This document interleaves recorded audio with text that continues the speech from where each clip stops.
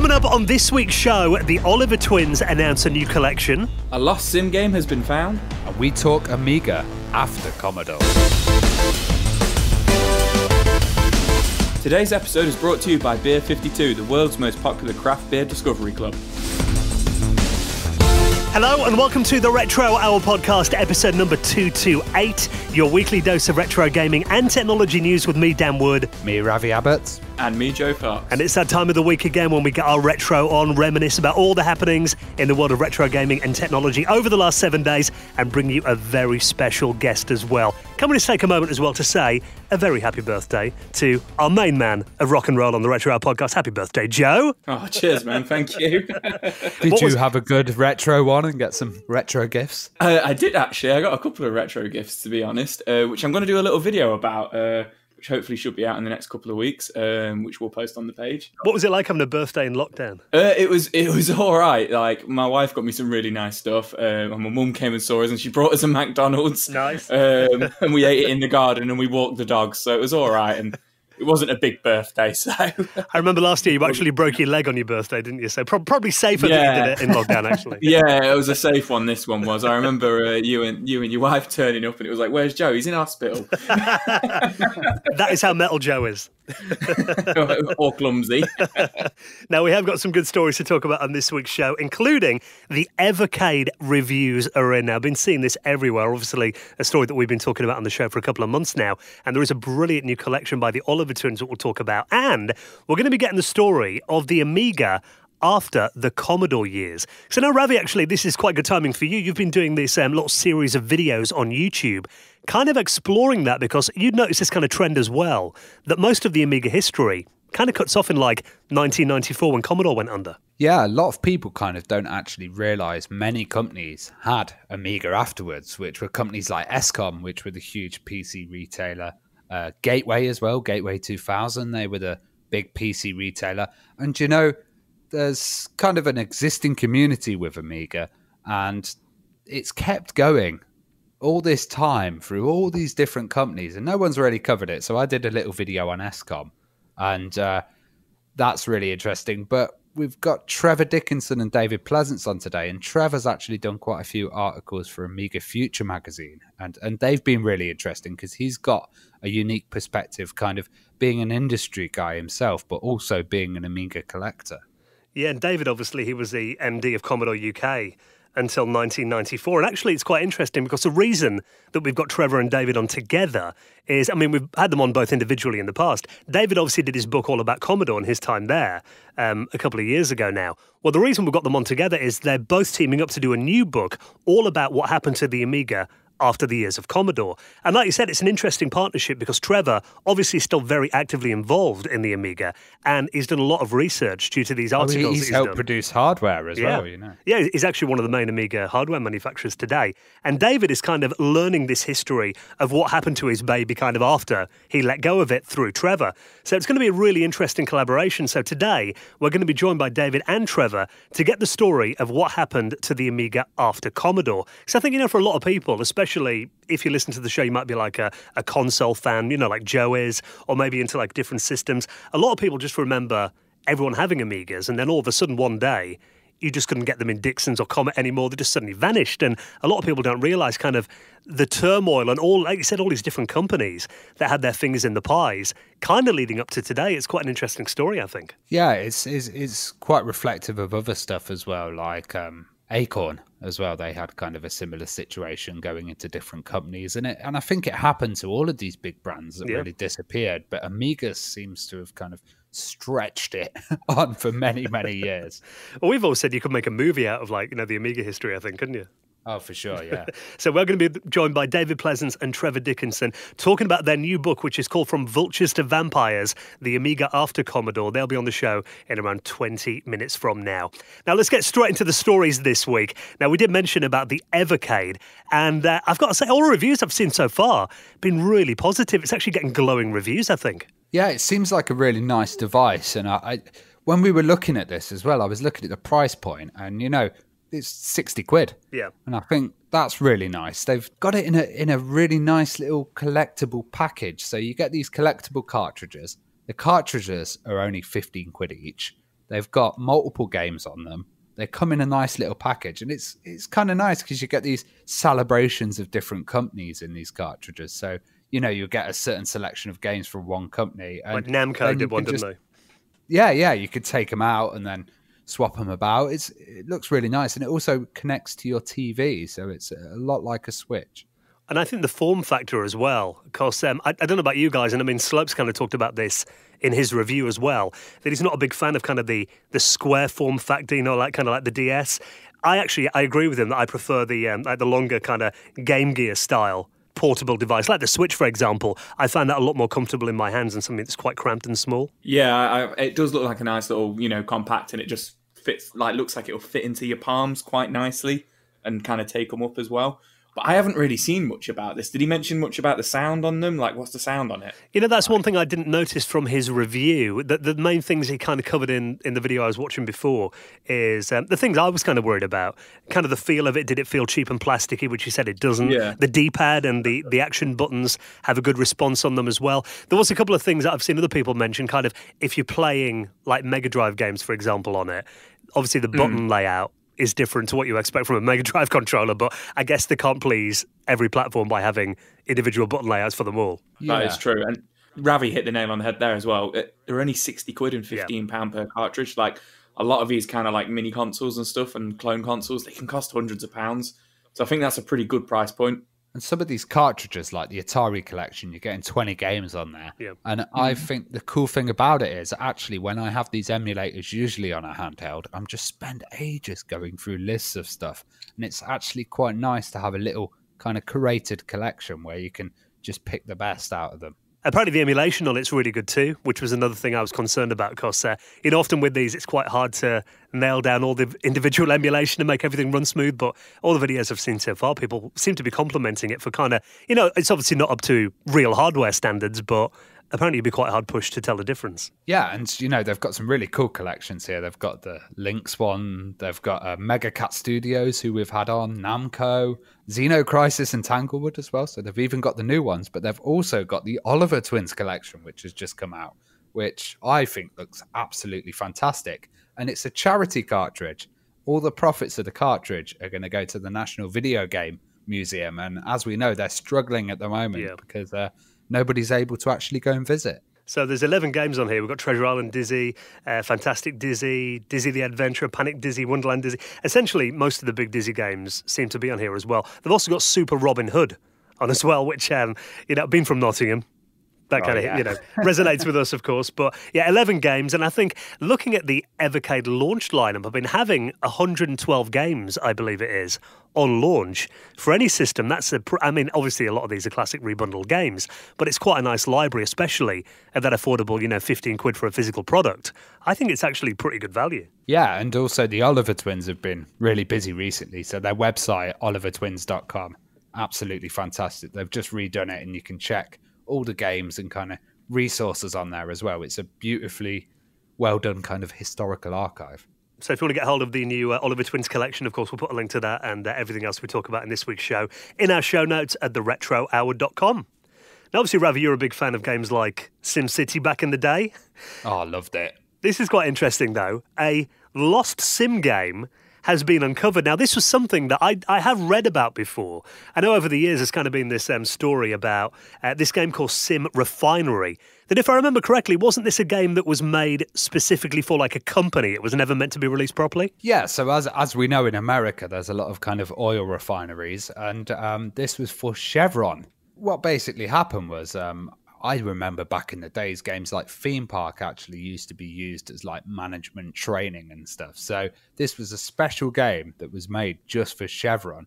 And a retired chemical engineer from Chevron had an old floppy disk. So he kind of made a digital copy and uploaded it onto archive.org. And it's a really weird game. It kind of looks exactly like the early version of SimCity. But it's all refinery based. Sounds fun. Yeah, it looks pretty obscure. I don't think there's going to be loads of people going for it. But if you're a Maxis fan, then this is just one to add to the kind of selection. Because I remember there were so many ones. Sim Safari, there were Sim Ants, there was a Sim Farm as well. So you know, if you're doing a complete kind of video of all the sim games, this would be a great one to add in. Because apparently Maxis, I'm reading the article here, apparently they got like a lot of requests after SimCity came out from companies who wanted like a simulation game for their industry. And for some reason they agreed to do it for Chevron. And Will Wright was talking about it, saying essentially this game is a simulation of Chevron's refinery operation, all about the people in the company, showing how a refinery works. So it wasn't really so much for the engineers. It was more for people like the accountants and the managers who walked through the refinery every day but didn't know what all the pipes and things were carrying. So the idea was that they would learn more about the refinery by playing the game. That's awesome. And this game's actually been released to play. Yeah, it was uploaded onto Archive and it's since kind of been taken down, but people were able to download it. So I guess maybe that's because of Chevron, or maybe Maxis won it down or something, but it is out there. And apparently from what I'm reading, it wasn't really a very finished product by the version that was on archive.org. It was kind of more of a, an early beta. Again, like you said, for Maxis collectors, really cool that it's out there. And I imagine, obviously if anything gets uploaded to the internet for even 5 seconds, there are copies out there afterwards, aren't they? Totally. Now, I know, Ravi, you're going to be really excited about this next story, being our resident Vectrex fan. Even though you haven't actually got a Vectrex, every time that we go, it's like a retro gaming event, you're normally just swarming around the Vectrex machines. Yeah, and this is a device which will enable me to have a Vectrex. So it's called the Scope Trex, which is absolutely awesome. And as we know, Vectrexes are always kind of dying. They're very hard machines to maintain. And oscilloscopes are available for every nerd online. Quite a lot of people have oscilloscopes. So what this is it's an actual PCB that plugs into the oscilloscope, and it basically enables you to play Vectrex games on there. So it draws them in the kind of vector way that the Vectrex would. But also it's got a AY chip on there as well. So you can get the full kind of sound coming out there. You could probably even put the overlays on there if it was the right size as well. So hold on a minute. I'm not an educated man. So what's an oscilloscope? An oscilloscope is it's for reading kind of. Is it, Hey, wow! It's good to see we're all in the same boat. Well, essentially, it's for reading signal voltages. You've probably seen it. It's kind of these little devices that you get squiggly lines kind of wobbling around the screen when the voltage increases. Yeah, I know what you mean now. I love how you had to look that up. Could you hear me typing into Wikipedia in the background? No, I know what you mean now. That's cool, though. Yeah, but I guess a lot of these are based on like CRTs as well, aren't they? So it's and they have got that kind of look that the Vectrex has got. Yeah, and like people would originally be playing kind of Pong on them. Yeah. And there'd always be kind of weird versions. Like I think there's even Doom for the oscilloscope. Of course there's going to be Doom for it. Another thing as well is the controller as well, which was a little kind of set of analog joysticks. And this is actually made a little board, a custom board, and they've put a dual shock style thumbstick in there, which looks absolutely wicked. So you can basically create a Vectrex at home with all the kind of spare bits that you've got, but also use your scope for demos and stuff like that. So I'm really interested actually getting it now that I know what an oscilloscope is. Just can't pronounce it. Again, I always love anything like this where, because I mean, like you said, Vectrex, they're actually quite difficult to get and quite pricey now to get kind of original Vectrex at work. Because, so many of them based on, CRTs and, if one component in there breaks, I mean, they are quite repairable, I imagine, but because they're so big, trying to transport them around and everything is probably not the easiest. So good way to actually be able to get one at home. Because again, it's one of these systems that it's quite hard to emulate that, I imagine, on a PC and get it looking right. Yeah, totally. And he's kind of released the schematics for this motherboard replica for free, full schematics, which is awesome because this might mean people might do this in FPGA in the future. You might end up getting a kind of really small implementation that you can just pop on your scope and then be able to play some games. But I'm loving the AY chip as well because a lot of people at the moment, like Citrix and stuff, have started playing with Vectrex and trying to get the sound out of it as well. Well, I look forward to the video of you making your own, Ravi. Yeah, I just need to get one of these heavy oscilloscopes delivered to my house first. I was going to say, it could be a cheaper option, because I've just looked on eBay how much Vectrexes are going for these days. Yeah. How much are oscilloscopes going for? I'll have a look. Keep us updated, Joe. I will do. Now, obviously in lockdown at the moment, I mean, I've actually just caught a little glimpse of myself in the reflection in the window with my my COVID haircut. And my mate is in the next room. He's actually got his hair in a ponytail at the moment. Got a little bun tied up on his head. Is it like Friar Tuck? I look a bit like a scarecrow actually at the moment. But it's like, obviously, we've had a lot more time to do things. I mean, a lot of people have kind of been enjoying themselves a little bit at home, a bit more time to play games, spend time with the family. And actually, this is quite an interesting little study. There's actually been a retro gaming comeback.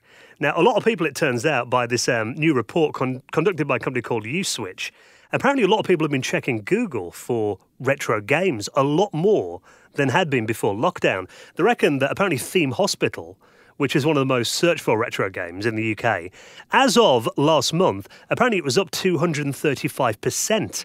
A lot of searches. And apparently things like The Sims and Roller Coaster Tycoon have started making the top lists of retro games that are trending in Google as well. So it kind of seems that, I mean, they've got this quote here by the guy who's done this study at Uswitch. He goes, it's not surprising that people are looking for games to play at home. However, what really surprises him is that people aren't looking for new games. Instead, they're looking at retro games and nostalgia, which I thought was quite an interesting little turn up, you know, for that generally people that are not into retro gaming are starting to look for these titles now. I feel like, you know, these 800,000 searches, it says according to this article, might all just be my wife. Because if she has been on furlough now for 3 months and she's been playing Roller Coaster Tycoon, The Sims, and Theme Hospital, which I thought was really interesting that day with 3 games. Yeah, and all searches come from Nottingham. Yeah, and all of them have come from Nottingham. No, that's crazy, that is. But it's those particular games as well, like the Sim games, essentially, which I thought was really interesting. I wonder if it's got anything to do with like this resurgence of like, you know, 2 Point Hospital as well, which is kind of like the sort of, you know, sequel to Theme Hospital. Or maybe really hospitals are so horrible at the moment, people want to have some kind of fun there, or they're thinking like, or people miss what game did I much. Play in the past that completely wasted a load of time? You know, that's what I think it might be, because, you know, when you're working all day and everything, you know, generally, I mean, obviously, we're all still, us guys are all still working at the moment, so it probably doesn't apply as much to us. But, I mean, generally, it's just kind of pick up and play half-an-hour games that I get. You know, if I've got a week off, for example, I probably will be more inclined to sit down with a game that is a bit more in-depth and is going to take a bit more time. So, I mean, generally, you might not get time to really put the effort into something like Roller Coaster Tycoon, but if you're off work, you probably would. Yeah, that's a good point, actually, because it's not exactly a pick-up and play for a half an hour or something that you get really stuck into these kind of games, which kind of puts me off sometimes just because of with working all the time and stuff like that. You do just want to pick up and just shoot somebody or something usually when you play a game. Is work going that bad, Joe? Yeah, absolutely. I know exactly what you mean. I tried to get into theme park again. It was actually before Christmas. I sat down, I looked at like, you know, the empty map, and I was like, oh, I just can't be bothered. I can't be bothered to start from this point. Yeah, it can be a bit overwhelming. Yeah, I think also if you haven't played games for years, then you're not going to be like, right, let's just whip out Minecraft and start connect to a server. You know, it's going to be like, oh, Roller Coaster Tycoon. I remember that. I've noticed it with a lot of people on my Facebook timeline seem to be listening to, like, you know, music they loved when they were a kid and all that again, and sharing albums and everything. There probably is like an element of just kind of wanting to return to happier times kind of thing, I guess. Yeah, absolutely. I wonder if it's like, you know, people emptying attics and old garages and stuff as well while we've been in lockdown, and just kind of finding some of the boxes to these old games and having no way of playing them now, and just being like, oh, I wonder if I can play that online or something. Now, before we get into our chat this week all about the Amiga after Commodore, I thought this was a cool little story as well. Phantasy Star. Now, obviously, that was a huge game on the Master System, wasn't it, when it came out back in the late 80s? Well, there's an interesting story here about the fact that it's got an English patch, and this has been 14 years in the making. Now, a lot of people might be thinking, well, the game came out in English as well, but because back then, you remember, back in the day, a lot of these video games that were made in Japan generally were translated to English by, you know, people that were working there in Japan who didn't know English language very well. There was nothing like, you know, Google Translate available then. So really, they had to do their kind of closest approximation of what English sentences were. And obviously there are some infamous ones, like, you know, Nintendo's Pro Wrestling, and when you win that, a winner is you. We've obviously got, you know... all your base belong to us. Yeah, then there's X-Men Welcome to Die. And congratulations in Ghostbusters for the NES. Yeah, there was a lot of them back then. And it turned out that Phantasy Star was one of those games that, didn't have a very good English translation. So it turns out Frank Cifaldi is one of the guys behind this, who works for the Video Game History Foundation. And they've actually spent quite a long time going through it, completely rewriting the script and translating it into actual proper English. So the gameplay is a lot better now. There's a few other things they've done as well, like FM audio support. They've improved stuff like, there's a hair colour toggle in there as well in this new Phantasy Star retranslation that just got released this week. So I think it's really cool, to put that much effort into a game that you loved when you were a kid, to kind of, bring it up to modern standards and improve it. I think that shows a lot of love for the game. What I remember is a few years ago, it'd be really hard to actually get some of these games. And Final Fantasy, I remember do you remember that, Joe? The really badly translated Final Fantasy ROM hacks. Yeah, I used to play them on SNES ROM, spelt with a Z, when I was about 11, 12. And yeah, like you say, a lot of them were early fan translations from like the earlier, Final Fantasy like 1 through to 6. And they always try to like westernize them as well. So it was like saying on this Phantasy Star 1 on the original Sega Master System, they changed potions to burgers because they're trying to like westernize it. And yeah, like you say, the Final Fantasy games, they used to do that as well. So it's cool to see, like Dan says, to see these like people who played them when they were kids just actually not just make the translations better, but just put them back into their kind of like original form as well. Yeah, so if you do want to give it a download, I'll of course put the links to that and all the stories this week in our show notes at theretrohour.com. Now, obviously, summer is here, and I think the weather's actually going to pick up again in the UK this weekend. I don't know about you guys, been spending a lot of time out in the garden, out in the sunshine recently, and there's nothing better than hanging out in your garden, maybe a Nintendo Switch in your hand, and playing some of your favourite games while drinking a delicious, refreshing beer. Well, this week's show is brought to you by our very good friends at Beer 52. Now, check out this for an incredible offer. We've got, and I know your guys' eyebrows are going to raise when I say this, free beer. Are there any more magical words than that? No, I think they're the most beautiful words that you can ever say to a man.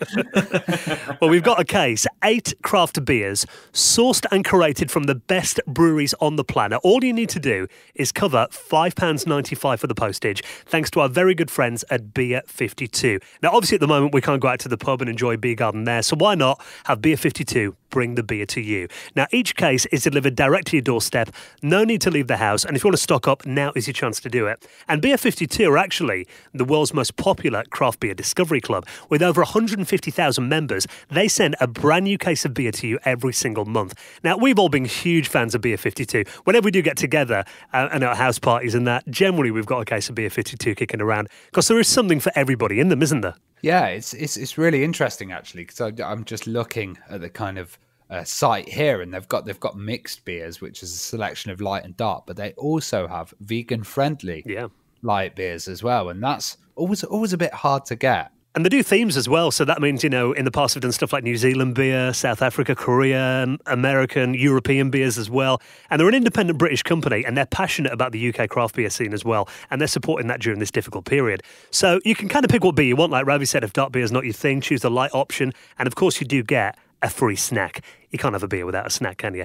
And their award-winning beer magazine, Ferment, is included too. And of course, if you change your mind, you can pause it or cancel your account at any time. So we want you to have this case of 8 craft beers on us. And of course, for claiming it, you'll be massively helping out the podcast by doing it. All you got to do is head to their website right now, beer52.com/retro, to get your first case of 8 beers for £5.95, beer52.com/retro. And let's just take a moment to thank our incredible patrons. I've been blown away by how many people have continued to support us on Patreon during these difficult times over the last few months. I think we're up to, 131 people supporting us on there now? Yeah, it's absolutely amazing. And, the whole idea of this Patreon is that you get bonuses. So you get an ad-free episode, you get backstage stuff, you get the episodes early as well. But you're also helping us get a studio. And the main thing about a studio is people have kind of been asking, have you guys got the studio yet? But we want to wait until we can actually get in there properly. Yeah. If Now's we not the get best a time. studio and get locked out, then that's going to be a bad situation. Yeah, and I mean, I've actually got all the equipment. I've paid about about $5,000 out of my own pocket just to get all the kit ready to go in there. We just need a place to rent and get a soundproof room built and all that, which your help is going to massively contribute to that. So we really appreciate all your support so far.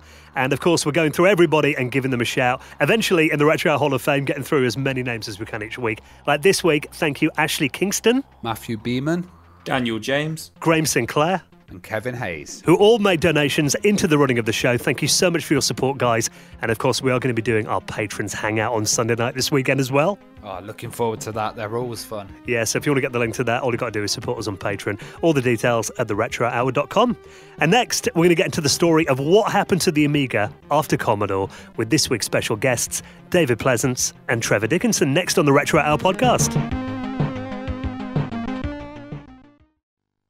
You're listening to the Retro Hour podcast, and it's time to welcome on this week's very special guest. Now, it is my honour to welcome two very dear friends who we've both had individually on the podcast before. First time we've had them on together because we are announcing a very exciting project. So welcome to the Retro Hour podcast, David Pleasance and Trevor Dickinson. Well, hello everybody, and welcome to this wonderful podcast that we love so much. Yep, and hello from COVID-19 lockdown in New Zealand. Yeah, it's quite weird because David and I have got a glass of wine on the go at the moment because it's like 9 o'clock in the evening here. You're on a coffee, I think, Trevor, because it's start of the day over there for you. I've got my daily squeeze juice from my wife, and it's early. Very well, we appreciate you joining us so early in the morning, Trevor. Now, it is really exciting to have you both on the line because obviously I'm sure our audience know, David, you used to be the managing director of Commodore UK, and you wrote a book. So we were talking, it was probably about 2 years ago you were last on, before Commodore The Inside Story was released, which was a story all about your time at Commodore and also other people's perspectives on the Amiga, Commodore as a company, and it kind of charted from, the Jack Tramiel era to the end in 1994. So how did the book go for you then? Because I know you've had such a good reaction from Amiga fans and Commodore fans. It's been absolutely unbelievable. In fact, I had to have a second print run because the first print run was sold out very quickly. And what's been really amazing about this is that as I've traveled around over the last 18 months, visiting many of the fantastic events that the Commodore and Amiga seem to feature in, many people are coming up to me, asking me to asking to buy a book and also for me to sign it, and people coming up to me and saying how much they enjoyed the book. And it's been absolutely incredible. I just can't believe how successful this has been. And I'm really proud of what we delivered. I think everybody loves it, and it's a very good read. And I'm thrilled to bits. It's been phenomenal. Well, the reason we're here today with Trevor, of course, is because you're writing a book together now. Yeah. Well, again, it's really interesting because I would never have imagined that I had any material in order to write a follow-up book to Commodore The Inside Story. But as I've now been back in the industry for the last 3 or 4 years, and I meet so many people, I'm learning loads and loads of more information and more stories. And what I think there is a massive need for in our community is to find out what has happened since ESCOM bought the assets from Commodore in the auction in New York, which I was actually at. What happened? How ESCOM basically screwed things up. Then all the different companies that Commodore assets, whether it be IPs or trademarks or logos or what have you, they all got, I guess, it was being scavenged by lots of different people who wanted to get hold of certain things, mostly for greed purposes. That's my opinion at the moment. But the thing is that it all led into many lawsuits and cease and desist orders and various other things, which in a way was very detrimental to our community. And I've started to research and record how those things happened, who was involved, what the reasons were for, and so on, so that we end up with a very true story of exactly what happened. And in fact, of course, some of the lawsuits are still current. Okay. But then the idea of the book is that towards the end, in spite of all of those incredible altercations and eruptions that were happening, the technical people within our industry have come up with some of the most wonderful products. In fact, some of the products I've seen are better technical specs than I saw at Commodore. And so it's kind of a juxtaposition that we've got. On the one hand, all of this drama going on, courtrooms and so on and so forth. And yet, in spite of all of that, we have some wonderful products being released. So it's a very interesting story with, I hope towards the end, it's a nice story. So no, Trevor, you were probably the same as me. I was a big Amiga fan in the early 90s. Then when it got to that stage when Commodore went bust, it was a really difficult time to be an Amiga user. And I hung in there. The Amiga 1200 was my main computer until around 2001, I think. And we saw it go through a series of so many different companies in really quick succession. And I mean, you could say that the optimism was always there, but it wasn't an easy time to be an Amiga user back then.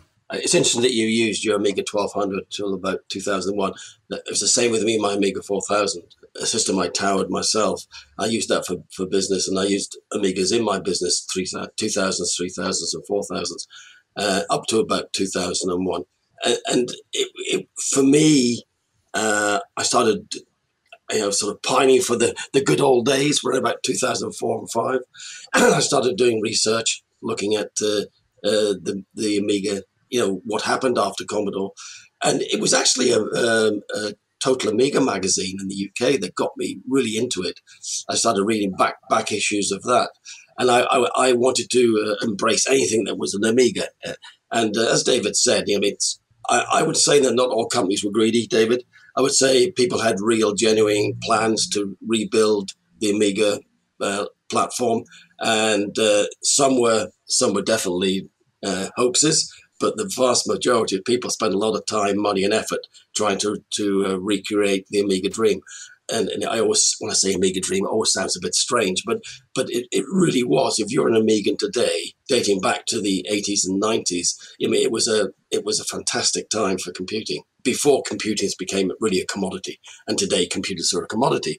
But that's Amiga spirit that lives on with the Amiga enthusiasts. That really and David's correct, has really kept the Amiga alive, because, let's face it should have died and gone, disappeared. Yeah. But it's the community that's really kept it alive, and a few companies as well that have hung in there, mainly for, I'm going to say, I wish it was for profit, but mainly for, for keeping the spirit of the Amiga alive, and obviously driving forward. And so, from my own perspective, my involvement with, let's say, modern Amigas in all their wonderful flavors is driven by a deep-seated passion to see the Amiga continue in one form or another. Well, a lot of our listeners maybe, knew about the Amiga. There might have been console fans back then. Maybe they had like an Amiga 500 with a Batman pack, or an Amiga 1200, and may have wondered, the Amiga disappeared from the store shelves. What happened to it? Where did it go? And I know at the end of your last book, David, you got to the auction when Commodore UK was bidding to buy the assets of Commodore International. Like you mentioned then, it actually ended up with ESCOM. So let's kind of pick your story up from there. After that auction in New York, what happened next with Commodore UK? Because if I remember correctly, you did keep operating for a while after ESCOM bought the Amiga and Commodore. Yes, indeed, Dan. You're absolutely right. It transpires that Commodore UK was the most profitable subsidiary of Commodore in the world for quite a long time. And the only reason I'm saying that is because it meant that even though our parent company went under, and then very quickly, one after another, all the other subsidiaries went, because we had a healthy bank balance and we had a really solid business, we were able to buy inventory from the subsidiaries as they went under and continue trading. We were obviously, the story is fairly well known, that Colin Proudfoot, who was my co-MD, my financial guy, and myself, we really wanted to buy the assets because we had a vision of what we could do with Commodore, and particularly with the Amiga, which must have had some merit in its day, because we raised $50 million. And that's in 94-5. I mean, you try and raise $50 million today, it's virtually impossible. Anyway, the story is, of course, We got cheated out of it. But we went to see Manfred Schmidt, who was the founder and managing director of ESCOM, and we suggested that it might be a worthwhile thing for him to consider buying Commodore UK as a going concern. And there were a number of reasons for that. One was that because we were still trading. Secondly, we offered him the opportunity to utilize some tax credits that we had built up over several years of trading that he would have been able to utilize. And we're talking about £6 million worth of tax credits, which in effect would have meant that he could have probably turned over, I'm guessing, probably 18 or 20 million before he had to pay any tax on it, just by putting the same business he had through the UK Commodore business. But he tried to, and I think this is probably indicative of them as a company, he tried to blackmail Colin and I, and he said that I will buy Commodore UK, but only if you and Colin work for me. And frankly, we didn't want to work for him. And then he said, well, in that case, then he said, you'll have to go back and tell all your employees that they're out of a job because you turned me down. And Colin turned back round to him and said, now you know why we don't want to work for you. That was an exact example of what he was like. So that we then ended up obviously closing the business itself. We still had losses, and some people didn't get paid. But compared to everybody else, we were, by far the strongest, and there was much less debt with Commodore UK than any other company. Do you remember that last day in Maidenhead then when you closed up and locked the building up? It was horrific. When you're seeing people coming around like scavengers bidding for things, well, I'll give you £5 for that table and £2 for this and all of that. It was horrible, really. But more than that, it's like because it was the end of an era. And for me personally, I mean, it had been such a huge part of my DNA for 12 and a half years. It's really, I'm guessing, although thankfully I've never had the feeling, but I'm guessing it must have been like losing a child. Well, I know the auction process lasted a long time. It was about a year from memory. And all the time that the magazines were keeping really optimistic about it. And then when we learned that ESCOM was buying the Amiga, I know, Trevor, you've written extensively about, the kind of post-Commodore era before. So ESCOM, I mean, for people that might not be familiar with them, they were a German PC manufacturer. Yeah, they were probably the largest or second largest PC manufacturer in Europe. And they bought out the Silica stores in the UK. I think they bought 100 odd stores. And Rumbelows, if I remember correctly. Yes. Yeah, and Rumbelows, yeah. And in fact, my first PC was an ESCOM PC bought from one of those stores, actually in Irvine in Scotland, where I was living at the time. What a piece of junk. Sorry, I shouldn't say that. It's unfair. But I got it. I thought it was the latest and greatest. And then I stopped using it and went back to my 4000. To be honest, it was not very good. But the thing was the length of time it took ESCOM to buy Commodore. Within a year, they were bust. Well, that ESCOM era, though, was interesting because I remember, we all thought, right, it's been saved. A big company's bought the Amiga now. And they set up their own subsidiary called Amiga Technologies. That's correct. Which was there just to focus on the Amiga. What did Amiga Technologies achieve in that year, and what did they actually do? Well, they produced this thing called the Walker. Did you ever see that? It looked like a vacuum cleaner. Yeah, it looked like a cross between a vacuum cleaner, Darth Vader's helmet, and K9 Doctor Who's metal dog. But I did get to see the Walker at the World of Amiga show in, I can't remember, it's Earl's Court or Hammersmith or somewhere. And I hated it. I really loathed it. But just the look and everything about it. However, today it would be really cool to own one because they're so unusual. But yes, I've seen people doing 3D printed versions of it and things online, making their own walkers. Yeah, I know. Yeah, it's fascinating. Yeah, Justin Vaughan has got one, a very good one actually, beautifully made, really lovely one. But listen, I think we should just let your audience know how it is that Trevor and I are working together, co-authoring on the book, and how that came about is that I sent messages to everybody that I could think of who were involved in one way or another. In the post Commodore days, and of course Trevor being involved with a-eon and so on and so forth. So I wrote to him and said, look, Trevor, I'm thinking of writing a book about everything that happened post Commodore. And of course, you figure very highly in it. Is it okay if I interview you and you tell your story, and then we'll take it from there? And then Trevor came back to me and he said, well, as a matter of fact, he said, I've got a massive amount of information that I've gathered over the last 25 years, which may save you a huge amount of work. Which of course, and he said, so how about we co-author? And of course, for me, that was the most perfect thing, because not only does that work from a business point of view, Trevor and I have been very good friends from the very first second we met. And it's a natural blending of different skills and talents. So for me, it's an absolute thrill to have Trevor involved in the co-authorship of the book.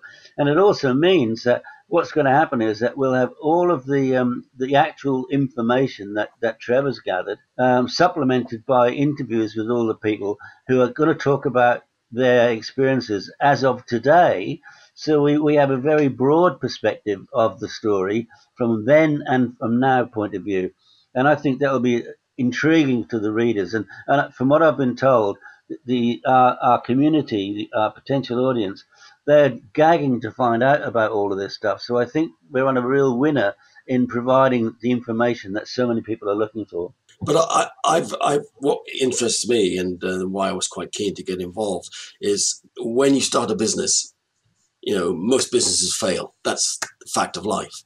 And the Amiga, Commodore and the Amiga generated a business which was worldwide. I mean, we know it. It was a well-known worldwide business. The Commodore brand was well known. But what it's done, that business after it died, it spawned so many other businesses and people that maybe they weren't successful with Commodore and Amiga after it, with the relaunch of the Amiga, but they went on to other greater things and are still contributing to society and technology today. And you just look at a few of them, like John Bulmer of Scala. I mean, Scala became one of the preeminent digital science companies in the world, still probably one of the most recognizable names. And he went on to become a humanitarian, creating solar ovens for Africa, for example, and various other things. But there are a lot of people that created a business supporting the Amiga who've gone on to create other businesses and successful businesses and companies, or the users of the Amiga, the enthusiasts that have gone on to create businesses, companies, and actually new Amiga hardware in all of its great, glorious forms and flavors. Which is, I think that's some of the things that David's talking about as well. I mean, it's kind of going back to that ESCOM era then. So, I mean, we're kind of in the post-Commodore time now. ESCOM have got their shops. And I remember I lived in Darlington in the northeast at the time. And this is an indication of, ESCOM had a shop in Darlington next door to Burger King. And it's a small little town in the northeast of England. Probably not the kind of place, if you're going to expand into the UK, it wouldn't be top of the list normally. And then I remember going in there, and I don't think they even had an Amiga in the shop. So I remember they relaunched the Amiga 1200, if I remember right, as in the Magic Pack. That's right. Well, the thing is, you lived in Darlington. I was now in Durham. Yeah, just up the road. There was an ESCOM shop in Durham, right? So I walked in there. It's when I bought my ESCOM, actually. And it came from Irvine, but it was built there. But I bought it in Durham. And they had a pile of A1200 Magic Packs stacked up in a corner, and there was a guy came in with his young son, and he wanted to buy a computer for his son for his schoolwork and blah, blah, blah. All the usual, the kid's going to play games on it, but he wants it for his schoolwork. And the salesman pushed them, said, oh, no, they're just toys. You don't want those. Straight to an ESCOM machine. And he was telling him how wonderful the PC was. And no, I couldn't help myself. I'm sorry. I jumped in. I said, well, actually, what do you want it for? Well, he wants to do some, word processing, some spreadsheets, and play some games. I said, well, that pack there, it's got everything you need. That's a PC. You have to buy everything. You choose, and it's half the price. And it was still quite expensive, actually, the 1200. Yeah, they put the price up for it. It was like £100 more than Commodore was selling it for. And I don't know whether he bought the PC or the Amiga 1200, but I was just furious. Stupid. It's a passion of Amiga fans. Yeah. But But I know, David, you've heard similar stories recently when you've been talking to people that actually worked in Escom stores. Yeah, I've actually got a relatively small chapter, I guess you'd call it, from somebody who is currently fairly well, but he's got his own IT business and doing very well for himself. But he actually worked for Escom for about a year in one of their stores. And we kind of just crossed paths by accident. And anyway, he sent me his story, which I mean, I'm not going to tell much about it on air because it's for you to read later. But basically, he was saying how inept they were as a business and so on and so forth. But I'd just like to get back to this thing about about Amiga technologies. And the interesting thing is that obviously a lot of people don't know, but the UK, we were the only subsidiary that put all of these packs together, and they were hugely successful. I mean, the history is there for everybody to read. And I could never understand why Commodore did not make all the other subsidiaries follow suit, because our target audience was exactly the same, but they refused to do so.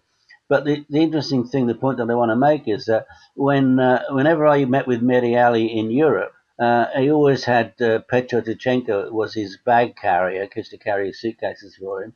Petro was always very derogatory about the fact that we did packs and we spent all this money and all the rest of it. And the very first thing he does when he takes over Amiga Technologies is to produce a pack. And in fact, he got two of my team, my ex-team. He got John Smith, who probably my longest term friend, who worked for me as a salesman, and he got Jonathan Anderson, who I actually stole from the Silica shops a few years before, because Jonathan was a terrific marketeer, and I wanted him to join my team, so I had to go to SDL, who were a distributor for me, and say, look, I know this is probably not ethical, but I want to steal one of your staff. But Jonathan was the guy that used to get all the packaging quotes and stuff like that. He was really good at that. So Petro Tichenko got both of those guys, and then they produced the Magic Pack, which I thought was really as a nice homage to me, in effect, really. How well did they sell, though, Trevor? Do you know? Did they have much success with these like post-Commodore Magic Packs that Escom released? Well, yeah, I think they sold quite a lot. I mean, in fact, and that kept the... don't forget, I mean, one of the things, and we can be negative about Amiga Technologies, but they did manage to relaunch the A1200 with a few little issues, and the Amiga 4000 Tower. And in fact, the Amiga 4000 Tower was more of a product than the Commodore 4000 Tower, because that really was only just a prototype, really. Even, there were only about 200, 250 ever produced. So the 4000 Tower, which a lot of those were produced. They did produce something, and they did sell, but within a year, of course, of being acquired, then Escom go bankrupt. So, or have their funding, their creditors, call in the receivers, the German receivers.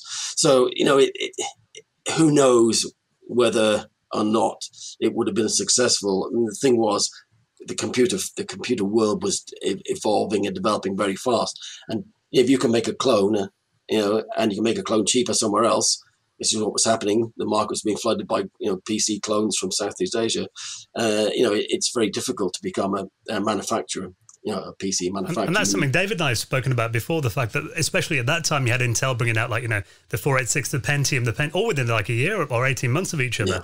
And really then, unless you were shifting that product really quickly out your warehouses, it was essentially worthless within 6 months' time. And I know that brought down a lot of PC manufacturers in the mid-90s. Yeah. And then, of course, the boom. I mean, we forget this. I mean, we talk about Amigas and we take it out of isolation from what was happening in the rest of the world. There was a massive technological boom through the 90s. And, of course, it all ended with that bust in the early 2000s, where all the overinflated share prices for technology stocks, just crashed. The NASDAQ crashed. And it was then the survival of the fittest. And the companies that came out of that afterwards became stronger. I mean, of course, we talk about Escom and the Gateway acquiring Escom. I mean, you just go into the early 2000s.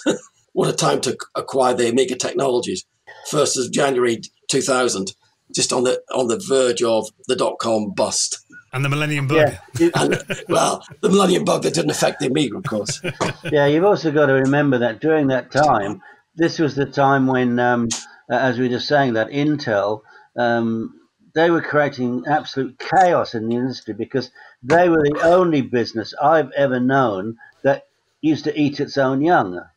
It used to launch a new chip, and then before that was exploited, before people had a chance to take them into stock and put them into machines and get them out there, they'd release a better one for less money. And they did this time after time after time. So that obviously caused a great deal of instability in the PC market. This is at the same time as ESCOM, of course, were having difficulties. They overreached themselves. I mean, let's be honest about it. They didn't know what they were. ESCOM did not know. Were they a manufacturer? Well, actually, they weren't. They never manufactured. They bought PCs in.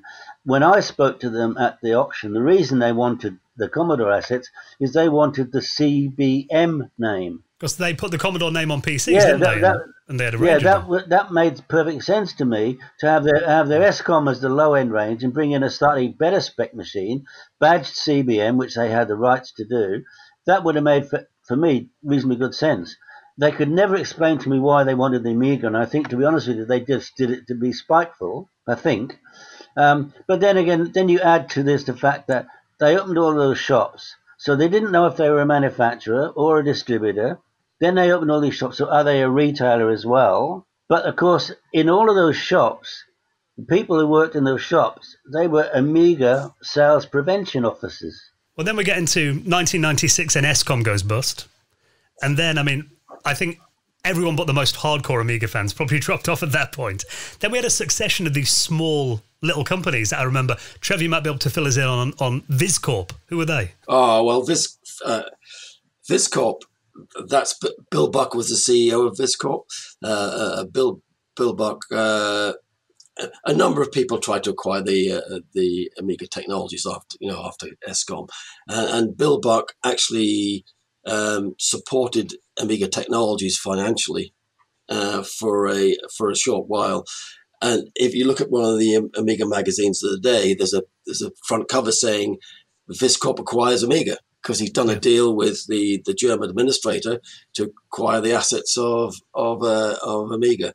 It never happened for whatever reason. It never happened. You have to read some of the information, VisCorp wanted the Amiga for a set-top box, the Amiga technology for a set-top box.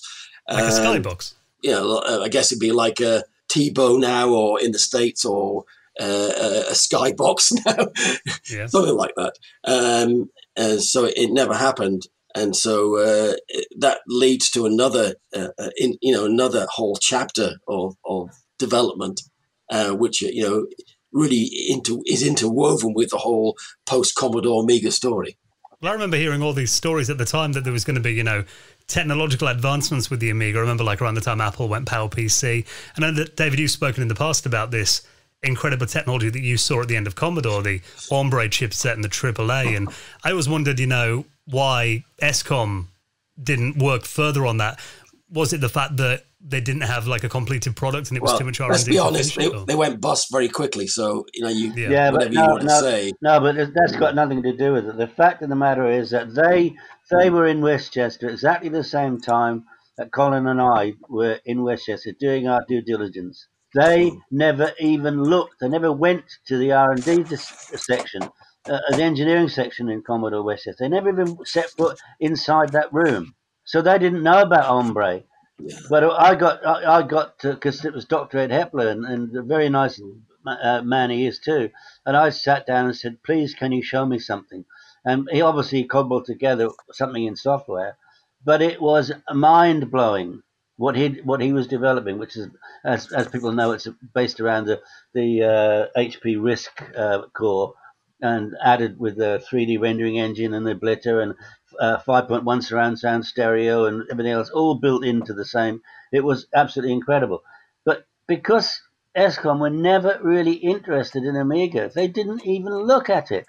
So they let the engineers go. The Commodore brand. Yeah, but that's what I never understood, why at the auction, when we said to them, let us buy the Amiga section, we'll pay you for that now. If we got that, but they just did. But they had no plans for Amiga whatsoever. And I've read reports, I don't know how much you know about it, Trevor, that it was essentially up to the power, or maybe more than the PlayStation was, a good couple of years before that hit the mainstream market.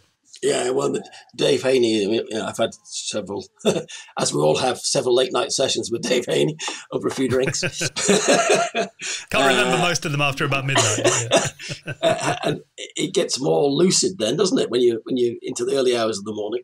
I think what Dave's saying. I mean, by today's standards, it would be dated.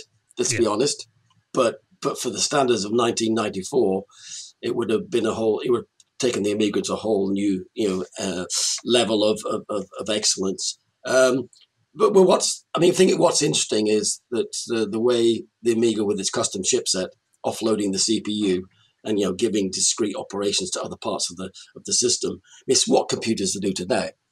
And we have a sound card, we have graphics cards. Although we're starting to get back now with some of these chips, with these systems on a chip, where these things are going back into the chip again. So the graphics is built into the main chip. But it's interesting that we've seen if Ombre had been successful, and if David and Colin's acquisition of Commodore had been successful, it'd be interesting to see how it would have developed. It would have been tough, I think, especially with .com bust, because I think that would affect lots of businesses. Lots of businesses went out, disappeared. But it's great to speculate, isn't it? It's great to say what would have happened. Oh, if only. I mean, I wanted my Amiga 5000, so I really wanted an Amiga 5000. I was so disappointed. You had to make your own in the end. Happen. So I had to do it myself, didn't I? but seriously, you can only say, what if this had happened? We just don't know. Well, then we get to the late 90s, and by then you think, I remember like posters being made, like, this mascot Amiga the Survivor. And it was a picture of like a beaten up Amiga 4000 with bandages, and it was on a crutch. That was good, though. I like that one. It was really good, but it had been through so much at that stage, and so did its user base. And then eventually, as you mentioned before, Gateway 2000 came along. And again, I mean, this was I remember that being like, it was ESCOM, but on a bigger scale. It was a huge American-based PC manufacturer, global brand. Yeah. You thought, they might have a fighting chance of getting the Amiga back in the mainstream. What did they want with it? Well, I think it's probably the same as ESCOM to start with. They probably wanted the Amiga patents, because bigger companies, they're always getting their patent portfolios together, protect themselves against each other. And I presume that was their main aim. I can't see they wanted the Commodore. Well, they didn't get the Commodore brand. I don't think they knew what they were acquiring, to be honest.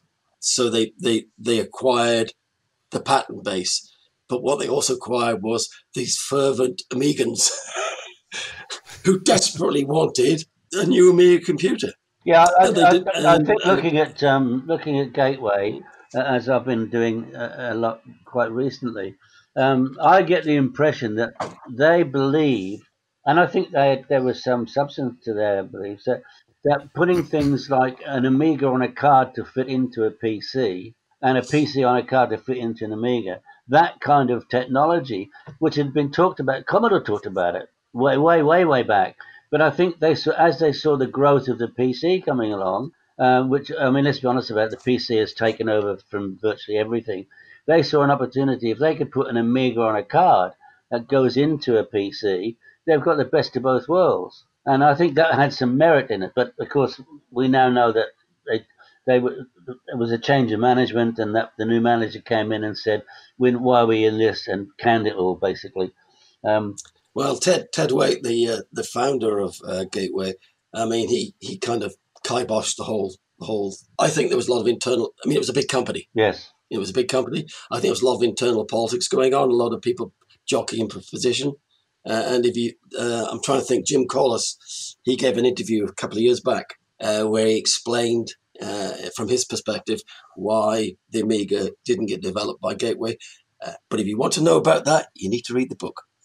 I think it's about time that we told your audience the name of the book, because I'm actually thrilled to bits with the name of the book, bearing in mind that this is a story about how Commodore, its assets, Amiga and its assets, were essentially being attacked on all sides. I mean, Trevor and I have different views about this. I think it was like a pack of scavengers trying to steal away bits of the carcass, if you like, a lot for their own use. Some of them, I think, had genuine aspersions to what they were going to do with it.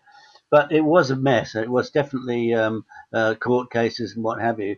But through all of that, we've come up with some incredible developments. So I've called the book From Vultures to Vampires, 25 years of copyright chaos and technological triumph. Now, Vampires obviously refers to one of the latest Amiga developments, which is an FPGA kind of super card that you put in your Amiga, and it makes it like, 100 times faster and more powerful graphics. You can play videos on it and everything, which is just one of many exciting developments in the Amiga world right now. I know while all this was going on, David, like, this ESCOM and Gateway and everything like that, you were completely out of all this then. So, I mean, did you know about it at the time? Were you keeping up with this, or is this something you've had to catch up with in recent years? I knew absolutely zero. And the reason for that is that, after being cheated out of our management buyout, I was truthfully battered and bruised, and I just wanted to get completely out of the industry. I went under the radar on purpose, and I changed my whole life completely. I remarried. I married a Dominican girl. I took her and her daughter. We moved to Australia. I bought a restaurant, a Mexican restaurant. I ran it for 5 years, opened all sorts of other businesses, and really was completely oblivious to anything. And that's why when I ultimately came back into the industry, which was as a direct result of being invited to be a speaker at the Amiga 30 event in Amsterdam, those guys asked me to go there. And I walked into this room with sort of 500 or 600 people and was applauded like some kind of a rock star. It was unbelievable to me because I was completely oblivious. I swear to you on my life. And then suddenly I find out that all this time, while I've been away and under the radar, people have this idea that they wished I'd been successful because maybe I would have done a better job. I don't know. But it's a wonderful thing. But that leads me on to say, when I wrote the book, because people asked me to tell the story, once I'd written that book, I thought, well, there's nothing else now to tell. But since I've been back in the industry since 2015, and I now meet so many people in different positions, and they're all telling me their stories about what happened, and I think there's another book here. And so that's why, and again, to be honest with you, I've been asked by many people who bought the book, say, when is the next one coming? When's the next one coming? So I just discovered that there is this untold story that's waiting to be told, in the same way that Commodore the Inside Story was created. And I think it's fascinating that the readers will be kind of going on a journey with you as you kind of learn all this stuff as well that you didn't know. And that's why, again, I said earlier on, it's a perfect match for Trevor and I to be working together, because he's got all of the solid information in chronological order. Well, most of it is. I'm still finding one or two little bits, but most of it's in chronological order that I want to add the juicy bits to, which I think will make a more interesting read. And people know that I don't hold back when it comes to writing the juicy bits. I should also mention too to your audience that actually we've launched a Kickstarter today, Friday the 12th of June. So I can look on it. It's going to be you find the Kickstarter at davidpleasance.com. And the interesting thing is that we've got the vampire people, because I named the book Vultures to Vampires, because in my opinion the vampire is just the most fantastic technology. They've agreed to give away as a prize, when the book actually comes out. Let's say it comes out in 8 months' time. I can't say when exactly, but when it comes out, whatever is the latest version of the Vampire 4 standalone, that's going to be the prize to the winner. So it's a fantastic thing to link in with them on that basis. It seems now, 25 years after Commodore, after the last Amiga was on sale in a mainstream shop, last time you could walk into like Curry's and get one at Dickinson's, the community seems stronger than ever now. Yeah, but yet, there must you have look been around a and there's dozen. no other computer that attracts that kind of following. Why is that? I don't know. It's amazing. I mean, if you walk around at Amiga 34, there was a dozen projects going on. I mean, the Warp 060 project. Yeah, I've got one here. It's incredible. Yeah, I mean, fantastic. The Vampire project. All the little sub projects. I mean, I'm not even talking about a-eon stuff. I mean, a-eon stuff. I mean, the table the A1222 is 1,000 times faster than a Vampire. And it's got modern graphics, and it's got plays video playback 4K and everything else. With Vampire can't compete with that. But the Vampire takes the retro classic Amiga, to perhaps one of its highest levels of classic. When I say classic, I mean 68K emulation in FPGA. And of course, what's really big these days, what is really big is that retro craze, whether it's, Sinclairs or Macs. There's even retro PCs, would you believe it? Yeah, and they cost a lot of money now. And they the 486 costs about 400 quid on eBay. Yeah, I know. It's crazy. If it wasn't for the fact there's not been a leading company out there as the figurehead of the Amiga technology. There's not been. And with all the court cases that's made it fractured, yeah, without having that leading company, you get diaspora of Amiga talent going all over in all different directions. Yeah, I think it's great. Let me explain the reason why I particularly like the Vampire. That product opens a door to a whole new market, which I've already discussed with the Apollo guys about what that new market is. It's a whole new market that would take this technology into a whole different realm. David, for you, coming back, and getting back into this in the last 5 years, does it kind of blow your mind that people are still really into this stuff and how far people are taking it? Yeah, I think when you consider that the custodians of Commodore and Amiga after Commodore, they've really, excuse my expression, but they've crapped all over the users and the followers. They're treated them with such disdain. And that's the whole point of the book. In spite of all of that, the following, the community and the technical people within it are just unbelievable. But again, let's not lose sight of the fact many of these people that are working on projects today, they cut their teeth on a Commodore 64 or an Amiga 500 in their youth, and that's what got them into the business they're into now. Some of those people have got top jobs all over the world, and they love reliving their youth because it meant so much to them. And the number of people who write to me and say, David, you've got no idea what you did, not me, but they say me, what you did, because you changed my life forever. And that is a community that you can't just recreate it. It spawned itself from people. We just got the right target market at the right time. It was like in the 60s, you had the music and so on and so forth, and then there was not very much at all for a long time. So when in the 80s and early 90s, the computer industry spawned itself in the games, it changed the whole generation. So never lose sight of that. That's what I think is really the kernel of the whole thing. And I think what we're seeing now, though, as well, Dave, and I totally agree with what you just said, is that the retro craze is reaching fever pitch, and it's not just Amiga. It's all of the machines that and technologies that evolved from the late 70s through the 80s, and you're getting a period now where people want to recreate some of the fun from their youth, and they've got more time, more talent, more experience, and they're able to do that. And so some of the things in, some of the, again, I keep saying Amiga 34, some of the developments I saw at Amiga 34 as I walked around, I was, mightily impressed. There's some clever people out there. Yeah, but let's be honest. Some of pets, David. Yeah, let's be honest about it. That what's amazing, I can't talk about this year apart from Amiga Ireland, which was, luckily it was before coronavirus. But if you take all the events that we attended last year, and they're all over the world, the place not only is it full of oldies and so on, they're taking their kids, and their kids are getting into it as well. You see young kids playing Commodore 64s or Spectrums or whatever, and they're loving it. They're absolutely, because they've not experienced that before. Now, as I heard recently, somebody's reintroducing the Pong game. That's incredible to think that. That's like I've gone back from electric light bulbs. I'm now introducing the candle. Well, you know, at the moment you can walk into, well, when Game reopens again, you can walk into like HMV and you can buy a Commodore 64 Mini. They're back in shops again now. You can buy the 64 Maxi now as well. Yeah. I don't think it's called the Maxi. Course, yeah. Mind you, I always think about something else when I think of Maxi, but never mind, that's taking it somewhere else. Followed on by Pad. Exactly.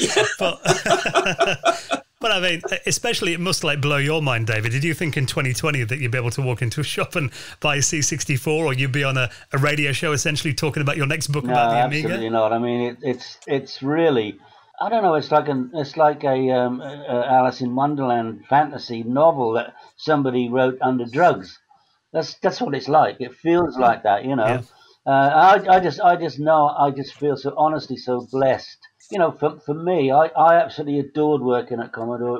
It was my DNA. I couldn't wait to get into work every day. My team was fantastic, and we loved every second of every day. It was just amazing, because even though, for example, I knew Nick Alexander, who was the MD of Sega. Now, in the daytime, we'd be competitors, and we'd fight like hell and to get the business. But at night time, we stand at the bar together and have a few drinks. It was just like that. And everybody knew everybody. These days, the whole business has changed. The software business in particular, it's all big companies in suits. And everybody's just a number. And I think that's really sad. Because so many of the people, the great programmers, they get spewed over by these big companies. They get turned over. They get contracted to write stuff on it with a contract that is awful. They can't get out of the contract. They don't get paid. It wasn't like that in the old days. I mean, yeah, there's always some of that going on, but to be part of that cottage industry was absolutely awesome. And to reflect on that today in 2020, to think, you know, the position that I'm in at the moment, it's just truly unbelievable. Well, the book is called From Vultures to Vampires, live on Kickstarter today. What I like about it as well is when you first told me that you were going to write a book about the years after Commodore, I initially thought, is it going to be a depressing read? But like you said, then there is a lot to be celebrated afterwards as well. We had the dark days and the things that went wrong, but I think, like you said, it's a story that hasn't really been told in a complete kind of way. And so is the aim of this book then to kind of get these stories again, like you did in your last book, from the people that were there at the time? Absolutely, entirely that. And that's why I think it's going to be such a great read, because Trevor's done a huge amount of the donkey work in recording the things as they happened, because he was into it when I wasn't. But I'm getting today's versions of those days from people who were involved, and I'm talking about just about everybody. Every person I've contacted so far and said, "Look, I'm writing a book that you may not come out very well out of, right, because I always tell the truth. Are you up for it?" And not one person has said no. Will you be asking Petro Chichenko?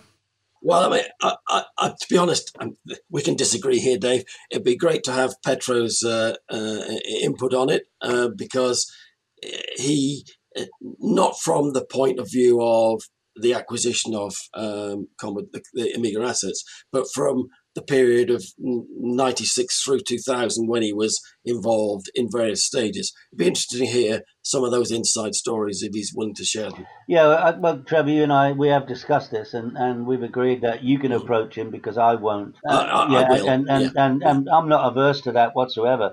But I have got people from inside Amiga Technologies who actually worked for them giving their story as well. So it's not going to be void. Put it that way. Dan, I think we should just tell your audience that just over a week ago, I started another brand new initiative, which I felt was needed in the community.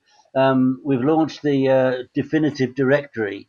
We're asking everybody who has anything whatsoever to do with Commodore and or Amiga, whether they do podcasts or they write articles, whether they manufacture something, whether they repair, whether they create music or whether they create video games, whatever, to send in their details. So we end up with what's basically a yellow pages of everything that if you want to look for anything at all to do with the Commodore and Amiga, it'll be in the definitive directory, completely free of charge.